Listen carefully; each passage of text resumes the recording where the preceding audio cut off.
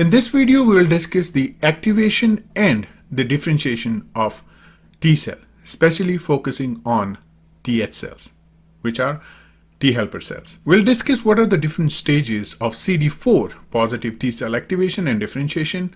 We'll discuss the stage of antigen recognition. We'll discuss the stage of activation. We'll discuss the stage of differentiation as well as the clonal expansion. I hope that this video is going to help you to understand the differentiation and the activation of T cell in more detail. And we are also going to discuss the role of interleukin 2 in T cell differentiation. If you're new to this channel, then please do subscribe to this channel and show your support. If you like the video, please hit the like button.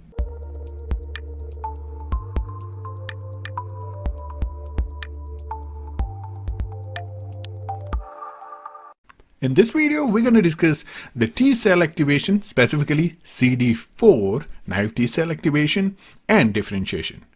So to explain this particular topic right now, what I'm doing is designing antigen presenting cell. And the receptor that you are seeing in green color is the MHC receptor, and which is involved in the presentation of any antigenic molecule. And when this particular cell interacts with T cell, in this case naive T cell, since I've already told you that we're going to discuss CD4 positive T cell, so this is CD4 positive naive T cell.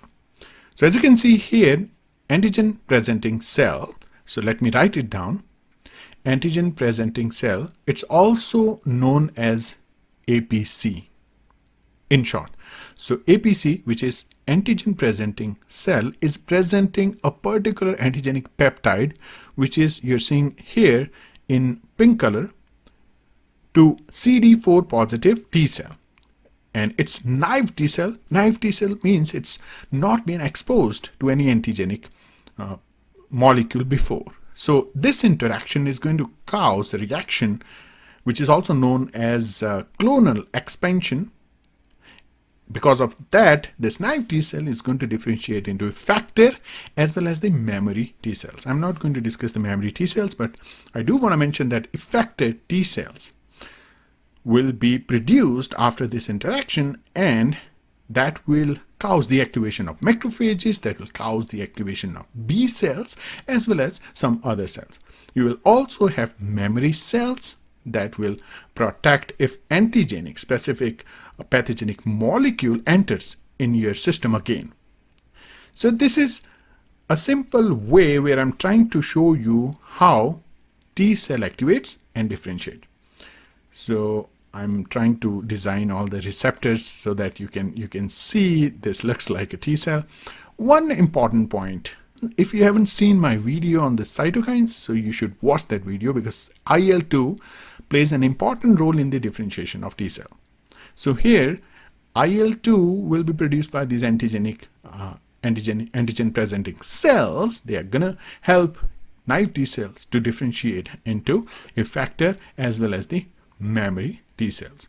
So I've written CD4E, that means CD4 effector T cell, CD4 positive N, that means CD4 positive naive T cell.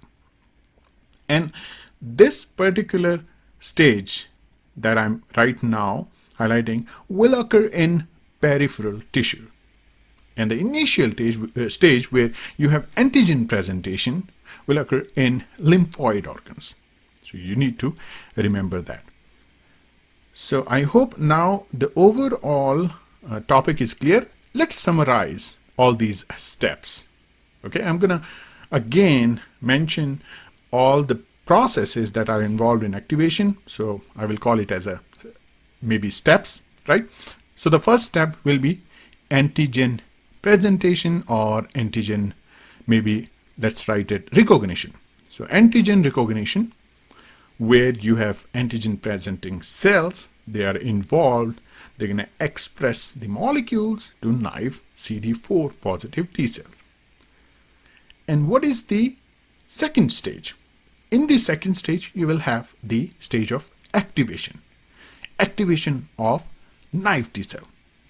And because of that activation plus clonal expansion, you will have effector T cells. So the third stage, which is important here, is clonal expansion. We'll discuss that stage in our later videos in detail. Final stage will be the differentiation, where you will have effector cells that are going to activate macrophages, T cells and B cells, and you'll have memory cells that are going to help our body in remembering that particular pathogen. So I hope the process of T cell activation and differentiation now is a little bit clear to you.